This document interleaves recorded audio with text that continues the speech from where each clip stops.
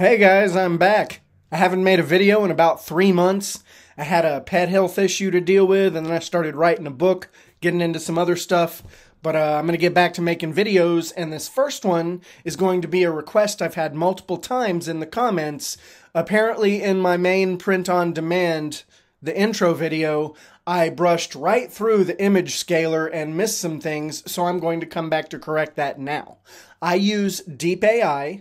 So what you'll want to do, if you don't already have an account, create an account with Deep AI.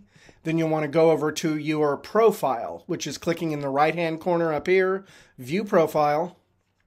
And you'll also want to sign into your Make account. And the module that we use is the HTTP module.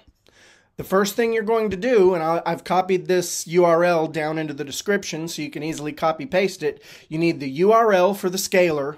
The method is post.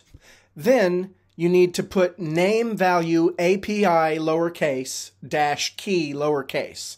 And then where it has the value, this is where you need to grab your API key. So I'm going to go back over to my profile.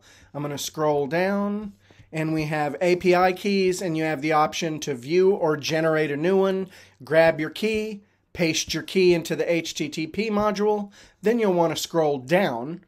Under body type, it's XWW form URL encoded.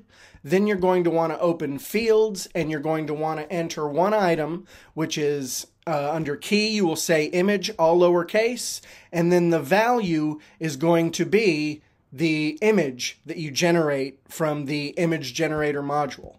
This is what will pass the image to the image scaler.